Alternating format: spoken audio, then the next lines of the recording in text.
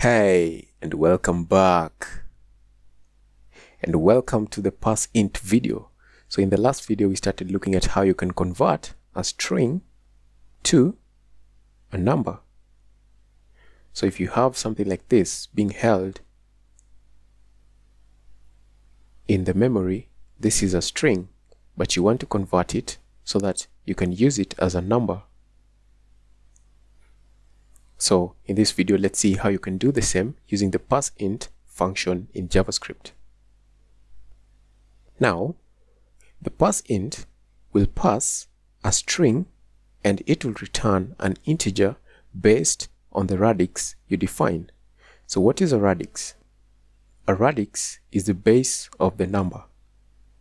So we have different radices. Now the radices that we have, or rather, the radices that we mostly use is base 10. Base 10, which is a decimal numeral system. So you don't really have to worry much about this because it's just something you need to know, and that's enough. So the decimal numbers that we have are what we use. So the radix basically means the unique amount of different digits that can be used to represent numbers in that system. So our decimal numeral system that we mostly use has 1, 2, 3, 4, 5, 6, 7, 8, 9, and then 0. So if you count this, they amount to 10. And that is why we have base 10, our decimal system. You may also have heard about the binary, and the binary has only two possible numbers, 0 and 1. You may also have heard of the octal system. The octal has 8 possible numbers. So it will start from, let's put 0 here. So it can start from 0 all the way up to 7. That is the octal. You may also have heard of the hexadecimal system. Hexadecimal,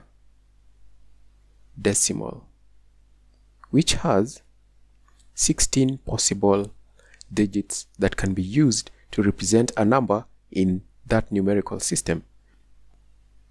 So in the hexadecimal system, hex, let's just call it hex, you can have 0 up to 9. And then from 9, you will use A up to F so that they can be 16. So let's just say A, what do we have there? A, B, C, D, E, F. So you'll have 0, 1, 2, 3, 4, 5, 6, 7, 8, 9, and then A will be 10. That will be 11, 12, 13, 14, 15. Then if you add 0, there will be 16 possible digits, which gives you the hexadecimal. So the radix is the unique digits that can be used in the number system to represent any number in the system.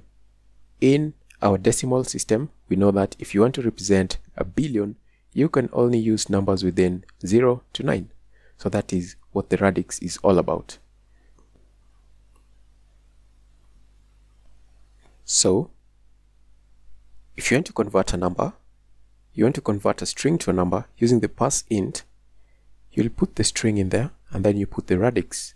And now the radix is a number from 2, can be a number from 2 to 36.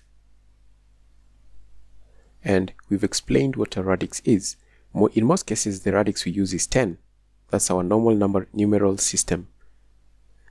So for the other radices, if a number goes beyond 10, all the other parts of the number will be listed using the alphabet. So from A to whatever, like we've seen for hexadecimal, it goes all the way up to F. If you want to represent a number with a radius of 11, the next number in the series will be A. So 11 will be A.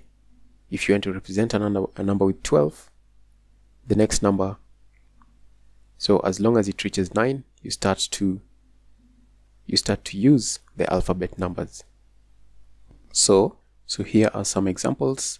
F23, we are converting this into a hexadecimal number that has a radius of 16. Let's continue from here in the next video so that we can continue more and learn more about this parseInt and how we can use it. So I'll see you in the next video.